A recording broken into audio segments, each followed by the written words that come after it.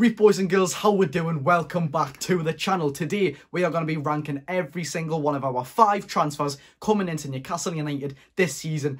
Every single one of them have been fantastic. Of course, we haven't seen Yankuba Minter yet, and that's who we're going to pick up on first. Yankuba Minter went straight out on loan to Champions League now side Feyenoord. We could potentially play him in the round of 16. No, I'm joking. I don't think Feyenoord will get that far with their current group. I mean, it's unfortunate for him. Now, we bought Yankuba Minter for £6 million from Danish club Odense. Yes, it was Odense. The Gambian winger just looks full with absolute promise. He did have some problems over in Denmark though. It was something like he was staying out in nightclubs late and he wouldn't turn up to training, but hopefully he gets that put behind him. Otherwise, we just won't tolerate him whatsoever. You can't have that as a top professional athlete. He scored his first goal on his debut, a penalty for Feyenoord against Pek Zwolle. I mean, you can't ask for more, can you? On your debut, a goal. And he recently did score against Utrecht, I think it was, in a 5-1 thrashing. Many other Feyenoord players scored on their debut as well. We can't really rank Yankuba Minter as we haven't seen him in a Newcastle shirt yet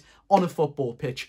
I am just going to give him a 7 out of 10, as he looks great for Feyenoord. And every time we sign a player, I would love to send them out with the Dutch league. High competition. You genuinely do grow there. I don't think the Championship does much for when we send players out on loan. Then they never seem to come any good from it. Now, swiftly moving on, we didn't have too much detail on Yankuba Minter, but one man we have a lot of detail on is Sandro Tonali. What a footballer. I love this man so much. He's probably my favourite Newcastle United footballer right now. And what a coincidence that we're going to be playing his old team in AC Milan in the Champions League. Our first Champions League fixture is away at the San Siro. I don't know if the fans are going to like his reception or they're just going to boo him to hell. By God, I hope they don't boo him to hell and they just give him a good reception. I mean, he was a fantastic servant for them. Apparently, he was a season ticket holder who has AC Milan tattoos. You've just got to respect that. Even if he was a normal fan, you would respect him if you seen him on the street. But anyways, apart from that, we signed Sandro Tonali for £55 million, the club's second highest fee in our history. Of course, Alexander Isak topping that. But wow, what a footballer he is. He's played his whole life in a double pivot, which of course is a number 6. He plays as a number 8, mostly on the right-hand side for Newcastle United. We could potentially see us switch into a double pivot with Bruno Guimaraes and Tonali. Do I want that to happen? That's for Eddie Howe. But I would love to see Sandro Tonali just play in a pivot and just see how he does play. But he's been absolutely fantastic in a number 8 role. Whether he's defending, whether he's attacking, he looks like a real box-to-box, although playing on the right-hand side as well. I would not change him for the world. For £55 million in today's market when Caicedo's getting bought for 115, Declan Rice 105, Enzo Fernandez 100 million, Tonali looks like such a bargain. Whether that's buying him from the Serie A, you know, Italian football, they're all in debt. Whether that's got a factor at play in it, I do not know, but this man is such a good footballer. He'll harass the team down. He doesn't stop. Whether he's off the ball, he grafts so hard for the team. And I think that's what us Newcastle fans just love. Just players that try. Every single player on there tries, but Sandro Tonali takes it that extra mile. And I love that so much. I mean, Sandro Tonali just looks the absolute pinnacle of our midfield right now. He is so good, man. Like, he actually gets me off my feet as a centre midfielder as well. He is so good. I love this man. If I could give him a 10 out of 10, I would. But I like to stay a little bit humble. I say that, and I do want to give him a 9 out of 10. So Sandro Tonali, 9 out of 10. For the footballer we've got, the quality of the footballer in today's market, 55 million as well. I am bringing these things into the equation. That is fantastic. Sandro Tonali, 9 out of 10. Moving on to Harvey Barnes. Sandro Tonali is not the only football player that moved away from their boyhood club this summer to come to Newcastle United. Yes, you know that Harvey Barnes is a Leicester City fan and Newcastle United signed him this summer for £32.6 million. Wow. He is another great footballer. I really do like Harvey Barnes as a player, whether he's on the left-hand side and he cuts in with his right. But that is definitely his best attribute. We've seen that against Villa. Of course, he's already broken the deadlock on his debut. He scored against Aston Villa. And he probably could have scored again if he didn't square it to Wilson against Aston Villa. But he just looks like a fantastic footballer, whether he's starting or we'll bring him on. He looks class. Eddie Howe, it's one of Eddie Howe's signings. Of course it is, but Eddie Howe monitors these signings. He knows that they are going to be brilliant for him and they're working his system perfectly, as we're seeing against Villa. And I hope that he can execute this against Brentford as well, which I really think he can. He made 146 appearances for Leicester City, 35 goals and 20 plus assists. He was a key part for Leicester City, whether it was getting a European football or just staying in the league. Of course, he got relegated with them, but he had a very good season that season as well. Harvey Barnes is, of course, 1/3 of the 3 Englishmen that come to Newcastle United this summer. We're going to get on to the next one just in a second after we rate Harvey Barnes. Now, he was £32.6 million.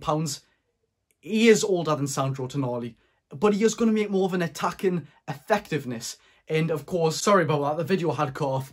But yet again, he is going to make more of an attacking effectiveness, and we love that. So Harvey Barnes, I am going to go 8 out of 10. The price nowadays, that's yet again pretty fair. We've done business. Okay, moving on to Tino Livramento.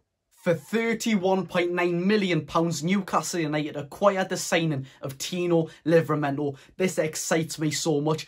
He's one of the most exciting on the list for me. We haven't seen him yet. He's English and he's a promising fullback. I mean, promising fullbacks are hard to come by right now. He just excites me so much. We haven't seen him as a footballer. Let's get the elephant out of the room. He's had 2 very bad injuries. It's something us Newcastle fans were very weary about before he come to Tyneside. He's publicly said he's eager than ever to play for Newcastle United, and he feels better than ever as well. He's represented England at under 21 youth level, and of course he's represented Southampton in the Premier League as well. Yet again, I think what's really, really pivotal for Tino Livramento to come to Newcastle United is that he is learning under probably one of the best leading right backs in the world.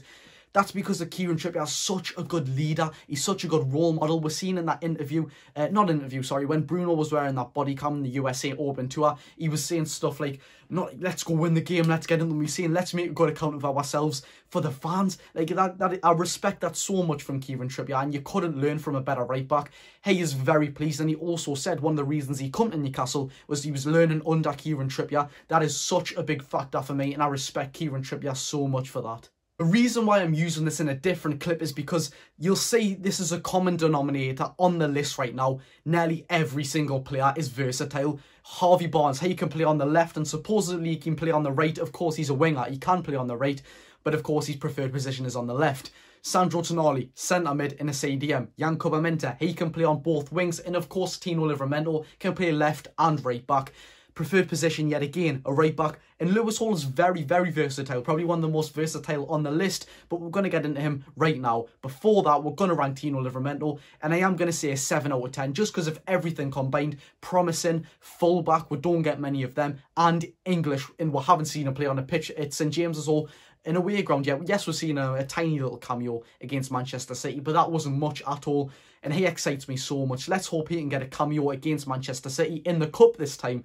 But yet again, I would rank him higher if we've properly seen him. I would rank him lower if he's had bad performances, of course. We haven't seen him, but just everything into account, 7 out of 10 for me. On to Lewis Hall. Now, the lifelong Southern Geordie. Wow, what a story that is. A Newcastle United fan, and his dad and his brother alongside him have followed Newcastle United the whole life. He's been for stadium tours here when he was little. I love that so much.